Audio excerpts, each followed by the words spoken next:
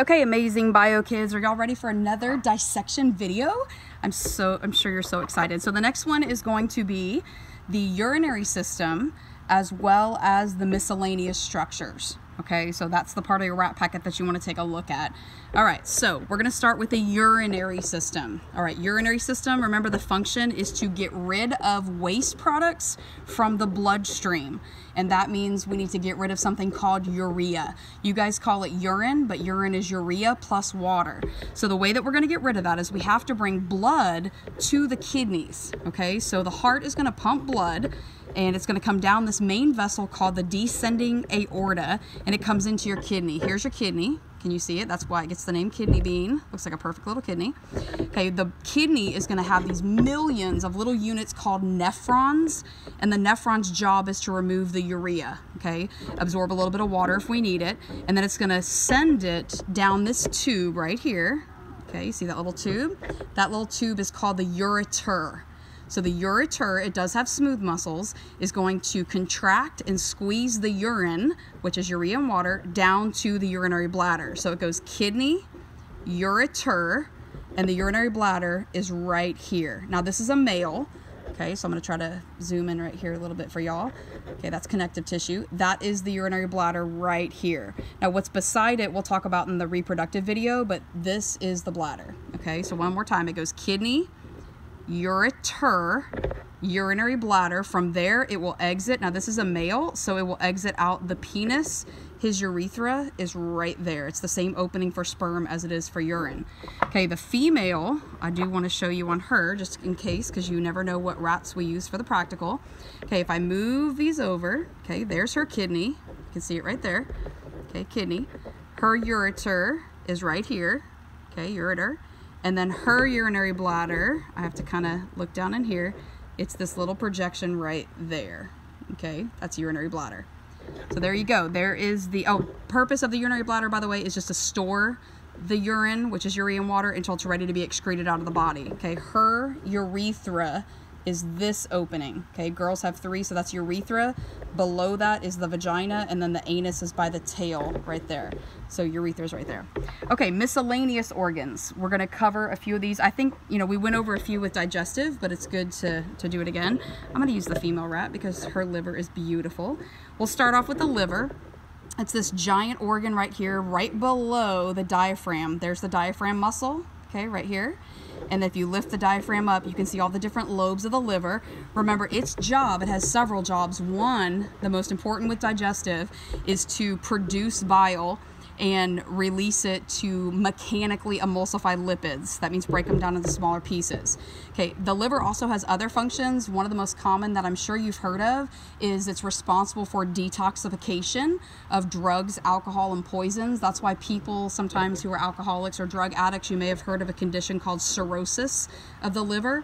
Okay, so that's the second function. The third function, and we talked about this in the fall, is it's capable of taking excess glucose that you have if you eat a lot of sugars, stores it as glycogen until later, or it can take glycogen and break it down into glucose whenever you need it. So like if you're between meals, then its job is to take some of that excess glycogen and break it down. Okay, so that's the liver.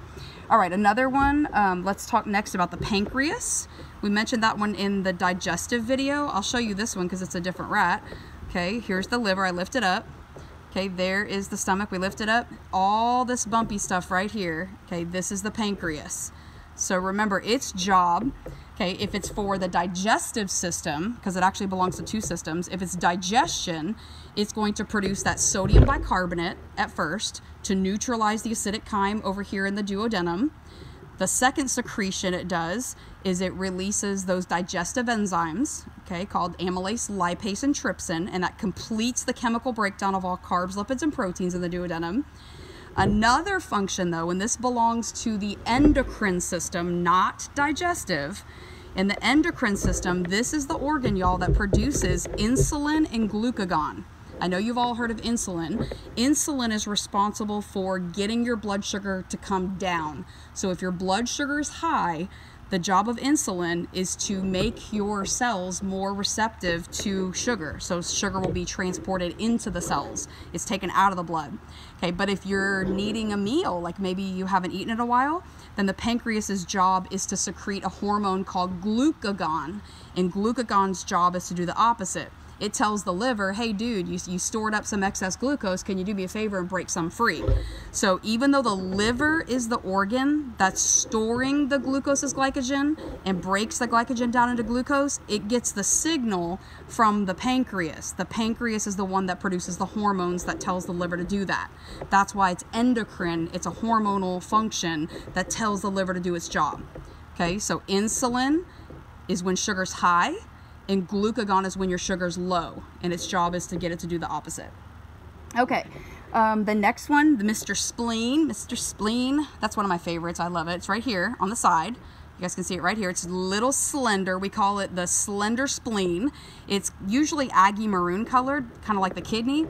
It does belong in the lymphatic system. Okay, lymphatic system. Its job is to, number one, produce white blood cells. Okay, they're called lymphocytes that aid in immunity. So it produces some white blood cells that help fight infection. It also is nicknamed the red blood cell cemetery. It removes old and worn out red blood cells from your body, because red blood cells only live about 120 days, and after that 120-day lifespan, the spleen's job is to remove them from circulation. Okay? All right, moving on to Mr. Thymus. We have to look above the heart for this. Okay, right here, it fits like a hat on top of the heart. It's kind of like hat-shaped. You can see it right here. This whole thing is a gland. That's why it looks bumpy. Okay, it is made of epithelial tissue. Okay, its job, well, first of all, it's in the lymphatic system. Excuse me, I can't believe it's in both. It's in lymphatic and endocrine. Miscellaneous, seriously, come on. It's in lymphatic and endocrine. It belongs to two systems, but its job is the same. Bottom line, it aids in immunity. It helps fight infection. Okay, one cool thing is when you are born, your thymus gland is about twice the size as it is when you're an adult, because as you get older, you start to produce your own immune system, your own antibodies to fight infection, so there's no need for that thymus to be so large. So it takes a while for little kids to develop an immunity. So one more time, it's in lymphatic system. For lymphatic, it produces white blood cells to fight immunity, and then it's also part of the endocrine system, and it produces hormones that aid in immunity. All right, let's go to the adrenal gland right over here. A lot of you love this gland. What you do is you find the kidney right here, and there's a bumpy nodule right here above the kidney. That's called the adrenal gland.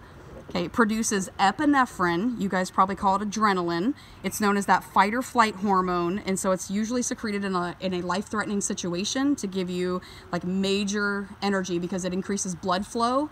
You get more oxygen and more glucose to the muscles, to the heart, etc., which gives you that fight or flight response. So that's called the adrenal gland.